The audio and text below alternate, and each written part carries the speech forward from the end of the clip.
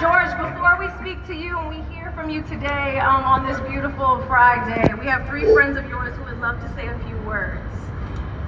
So, our first speaker is a songwriter, most known for her tenure with Motown. She co-authored 2 songs with Berry Gordy on Jackie Wilson's album Lonely Teardrops, and then co-wrote the song Money, That's What I Want, which has been covered over 200 times by artists such as the Beatles, the Rolling Stones, the Supremes, and many more. Please help me welcome to the stage, Janie Bradford.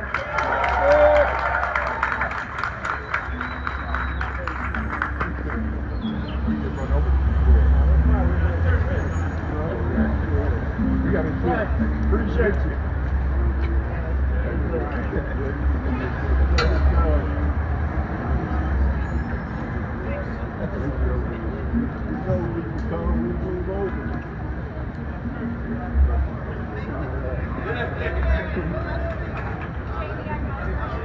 Got my party home. How are you?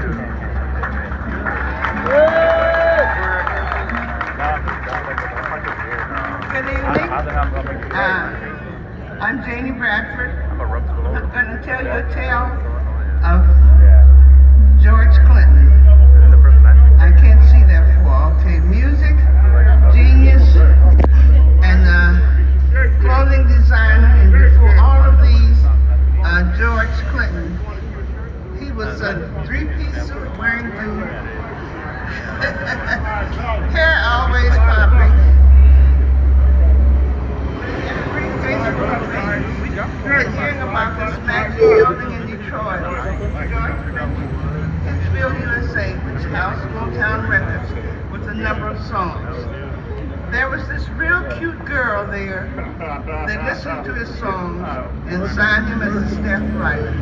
Well, I forgot to mention the cute girl was me. $5, guys. $5, guys. Shapes here. $5. $5, guys. Okay, I'm trying to see without my glasses. Instant success as a songwriter temporarily eluded George, so he decided to put a band together. One night, a cat ran across the stage playing with a multicolored ball of yarn. And someone had brought a dog that ran across the stage also. Can you believe the dog chased the cat? and George was trying to catch the cat. He fell, and the multicolored yarn entangled his hair. When he stood up, his clothes were all ragged and torn, and his band said, "Cool, man." And they tore their clothes also. And one even put on a diaper.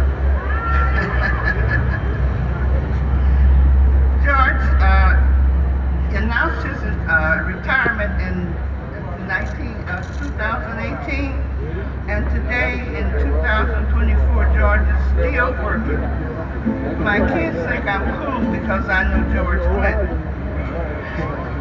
I think I am blessed that he is my friend, and I am his. Congratulations, George.